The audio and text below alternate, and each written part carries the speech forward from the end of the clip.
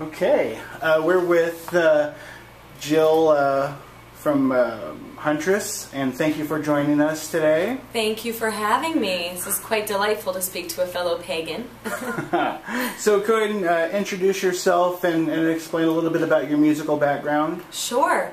Well, my name is Jill Janus. I'm the vocalist for Huntress. We're a heavy metal band from Highland Park, California. And I started off singing opera. When I was 10 years old, my mother started taking me to auditions. She realized I had a big voice. So from a very early age, I was disciplined with music theory and rehearsals and lessons. By the time I was 14, I was touring Europe and doing various productions, opera, musical theater, but at the same time recording thrash songs in my best friend's basement. So metal has always been my true love. It's just that the voice has, taken me many places and given me many opportunities, being born with a 4-octave coloratura soprano range. Wow. And now you're in Huntress. Now I'm in Huntress. I formed Huntress several years ago. I started seeking out band members, but I have something called integrity, and I wouldn't compromise on my vision. So the search lasted nearly 10 years before I found the current members of Huntress. So in November of last year, you guys signed with Napalm Records. Yes. And you released Spell Eater in April. Mm-hmm. How has audience reaction been so far to the band and album? It's been overwhelming. We are 5 kids from Highland Park that love heavy metal. And for us to gain this level of success is a dream come true. We don't do this for anyone else except ourselves. We're very selfish about our music. So to see others understanding the vision and embracing that is really rewarding. It's been a really rapid leap into this world of the music biz. We've only been at this on the road now, non-stop on the road since March of this year. We first joined Pagan Fest. We're on the road here in the U.S. with Pagan Fest, which is a really fantastic way for us to first start our touring experience, very professional and really awesome tour for us. And then that was immediately followed with support for Dragon Force. So we went with Dragon Force on the road for another month and a half, and then right after that went to Europe to play Metal Fest open airs with Megadeth and Creator, and that was just non-stop 2 weeks of playing massive outdoor festivals with many metalheads that just, again, freaked out over Huntress, and it's been really wild for all of us. We just, I think, are still really just, it's surreal. Yeah. Yeah. With all the touring that you've been doing non-stop, do you have any particular memories from the road that you'd like to share? I can tell you this, when we first started in March, it was a really difficult transition for me personally, being a woman in a van with 4 boys, and a complete lifestyle change. Not only the fact that I'm in such a contained area when I'm used to being so free, I had to learn to shed my female bullshit and man up. And if I didn't do that, I wouldn't survive. And I think there are many trolls out there that would love to see me not survive and to see me not, follow my dreams and continue on this path, but that won't ever happen. And I had to make that decision to really become a warrior, and I did, and it's just been, now I'm road ready, and I don't really want to do anything else but tour. But back in March, I definitely had a really hard time transitioning. It wasn't easy. Wake up call. Wasn't even a wake-up call. It was more a complete lifestyle change, also with the voice, and a lifestyle change where I can't drink alcohol anymore, and I only do shots of Jaeger occasionally, and I savor those moments. But I can't drink. I don't do drugs anymore. I have to go on vocal rest immediately after the show. I always meet and greet fans, and then I'm in the van alone while the boys party, and that's why I bring this little guy along too. So this is my little van buddy, party time. So he's my little tour dog, and really he's all I got after the show. This is it. And then, so it's a lot of not speaking, changing the way I speak. I have a really good team. I have an amazing vocal doctor in LA, and I have a vocal coach, Melissa Cross, in New York. So I have a good team built around me, but it was a complete lifestyle change where I had to, you know, realize that the voice rules me now, and health is the #1 priority. So that was tough. I bet. Let's go to Spell Eater. Sure. What really struck me about this album, aside from just how amazing it is, thank you, personal opinion, are the various aspects of pagan icon that you see through it: gods, goddesses, divination, ceremonial magic. Can you tell us about the inspiration for these themes? Spell Eater is a little tribute to magic and spells and the secret site, and it's something that you know, guides all aspects of my life. I've been a witch since birth. It just never had to speak about it until this moment. Prior to Huntress, I was a DJ and I was touring the world and traveling, but I was always pagan. I was always a practicing witch, just no one knew about it really. It's not something that I go into detail with. That's why I'm so pleased that I was able to express it through my music more. There are many secrets woven within the lyrics of Spell Eater, and also in the artwork. Vance Kelly, who's our art warlock who created the cover, he was so patient with my odd requests of numerology and alchemy, and I just feel as if most of the lyrics and the themes for Spell Eater, even the title, just they're beamed to me from another place. It's like I can see it coming along a thin blue line into the top of my skull, and out come the words. It's a very interesting experience, very otherworldly.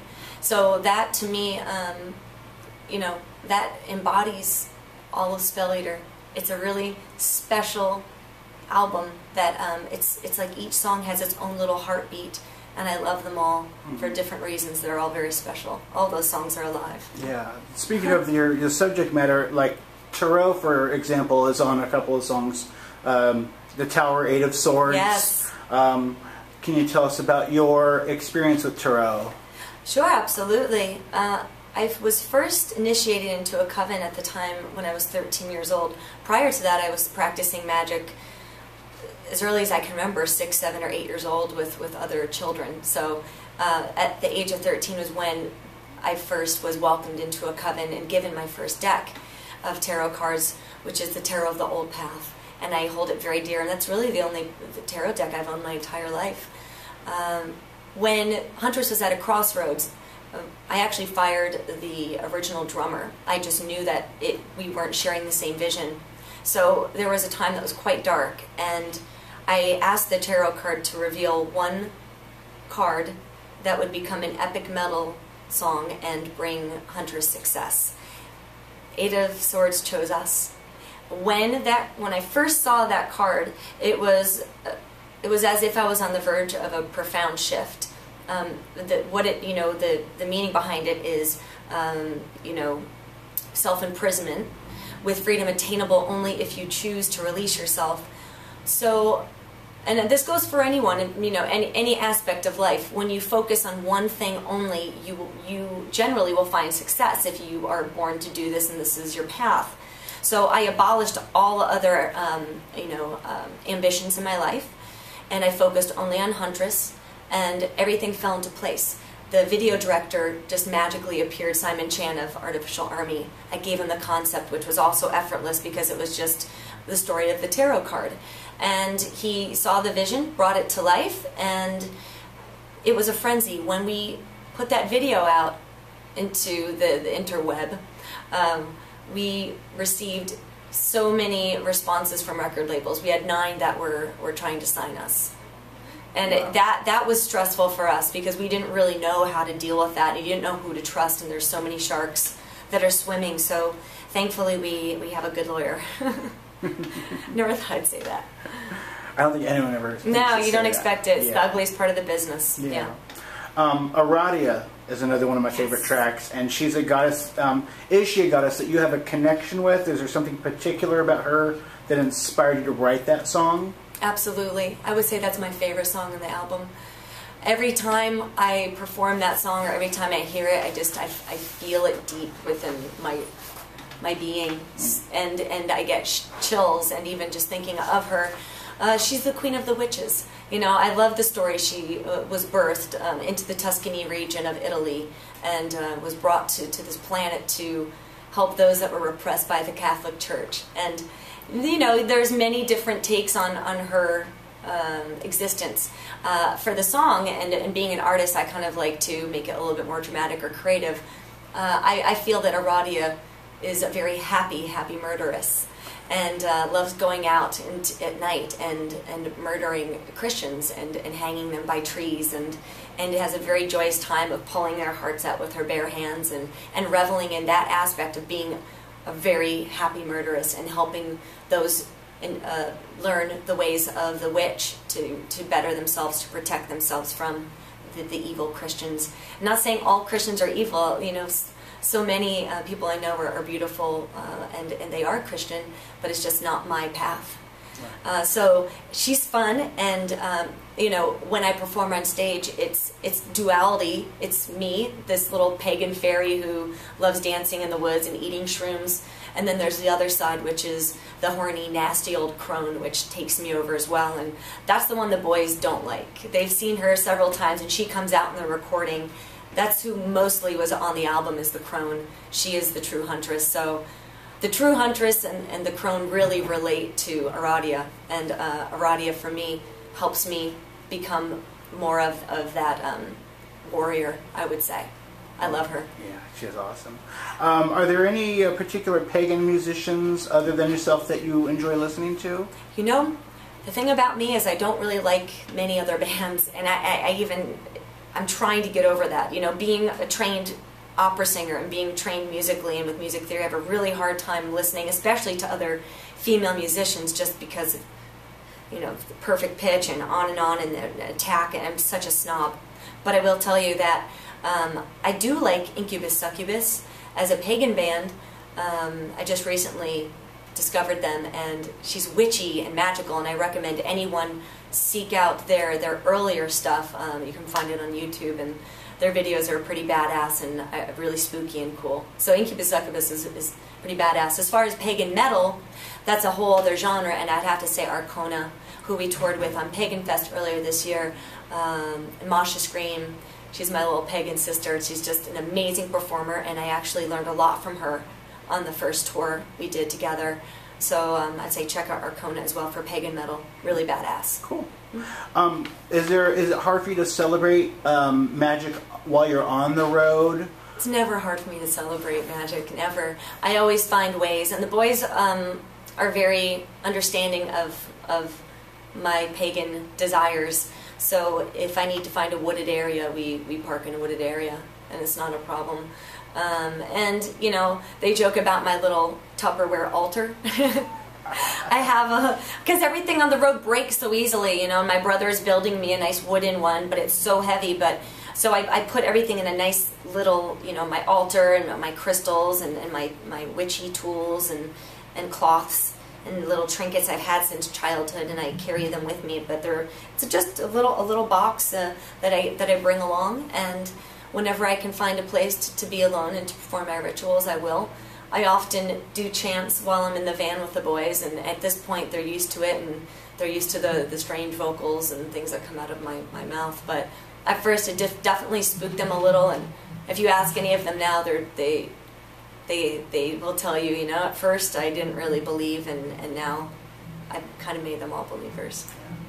All right, well, I really do appreciate you taking time to talk to Songs of the Goddess, yes. And congratulations on all your success so far.